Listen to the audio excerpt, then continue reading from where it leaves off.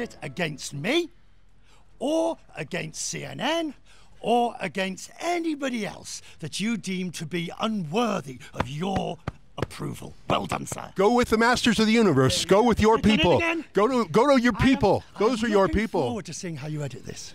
It'll be raw, my friend, uncut. Excellent. In which case, you will fully understand it's not particularly pleasant at 9:30 in the morning to be ambushed by 1, 2, 3, 4, 5 people. 5. I don't even deploy that many people when I'm going to interview a president. You've got that many people in the makeup room alone. That was the funnest interview we've done so far.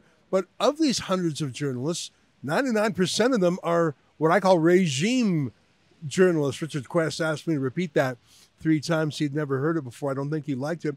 What I mean by that, though, is that they have to pay to play. They have to buy their way in. It's one of the ways that Klaus Schwab has gotten so rich. But there are a handful of citizen journalists on the outside, literally on the outside as well as metaphorically.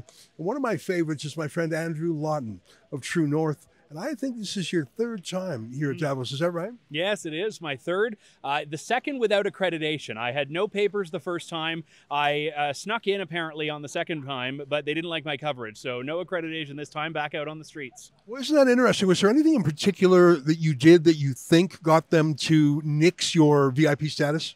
To be honest, no. And I probably could have been and should have been a lot more aggressive, knowing it was going to be my one and only time. I did go up to world leaders and ask polite and firm questions, but no one ever complained. And one of the WEF staffers who I had corresponded with, he and I chatted in quite a friendly way when I bumped into him. So nothing happened from a behavioral perspective, but I think the WEF actually likes the conspiracy theories.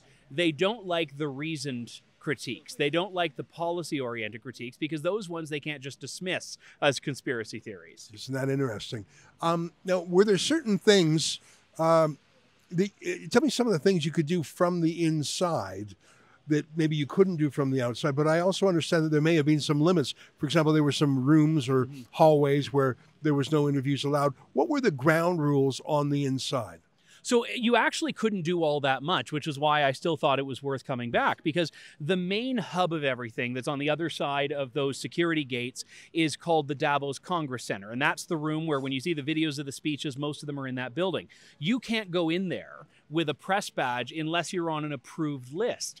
And even to get on that list, you have to ask for permission in advance. They time it. And if you scan your badge outside of that 30 minutes, which is what they gave me at one point when I said I wanted to attend a particular speech, it will just be deactivated and you're sent back. So really all it got you was access to the media filing room, which was, you know, a nice warm place where you could sit and do some work, and access to a few press conferences. But those things were not really with the heavy hitters that you find out on the streets here. So really, I think you have better access with no strings on the street to do real journalism than you do on the inside. Well, you have a bit of a different style than we do, and I admire it, and it's successful in a way that we're not, and we're successful in other ways too.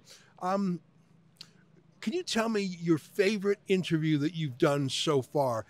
Maybe it was for the substance of it. Maybe you enjoyed the personality of the person. Maybe, what was your favorite moment so far this week? So my interview style, some people say I am too soft with it, but my approach is that I want answers. I'm not trying to persuade the person. I'm not trying to argue or debate with them. I want answers. You want to actually pull something out of their mouth. Yeah, and sometimes I think that, and pardon using a violent metaphor, which may get me strung up on some, you know, online charge or whatever, but I think that a lot of these people, if you let them speak, they tie the rope around their own necks, metaphorically speaking. And by that I mean that these people are very transparent when they get talking about what it is that they want to do. And they let their hair down a bit. Yeah, and I actually want the public to see what that agenda is. So, I mean, one example, I spoke to Australia's e-safety commissioner, Julian Grant. Now, you may remember a couple of years ago, she talked about the need to recalibrate free speech. And I just asked her what she meant by that. And she gave a remarkably candid answer about all the things that she thinks need to be done to stop free speech online.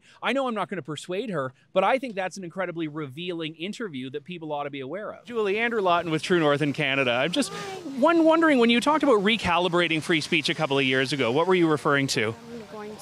I am talking about balancing a range of rights that everyone has a right to online. Where do you think freedom of expression online should be limited? When it undermines other people's freedom of expression and causes significant harm. But that's all I have to say. But that's a subjective term. Like, who's to adjudicate what harm is? Is it governments? Well, actually, it is the government drew the line on what the threshold was, and an investigation is taken when somebody reports to a platform. When it doesn't conform to their terms of service, they come to us to adjudicate. Do you believe that the First Amendment has too high a bar for the online era? The First Amendment does not apply in Australia. I know, but you're an American, so I thought in general, as a standard for freedom of expression, do you think that's too high of one? No, I don't apply that. I apply the laws of the Australian government that the parliamentarians provided and the thresholds they provided, and it's measured against those thresholds. You're right. And of course, if you pull things out of their mouths, you can comment about it later on your own time because you have precious few seconds or minutes with them. I have an approach when they stonewall, which is sometimes I keep asking questions just to put them on the record and just to sort of demonstrate that they're avoiding answering. What do you think of that approach? No, absolutely. You know, this year, I'll say, I mean, the Julie Inman Grant one stands out in part because so few people have been willing to talk to me this year. I've had far more instances where I'm putting questions to people that go unanswered. But, you know, I used to, when I was starting out in media, get a little dejected about that. But now I think, you know what, a non-answer is an answer of its own kind.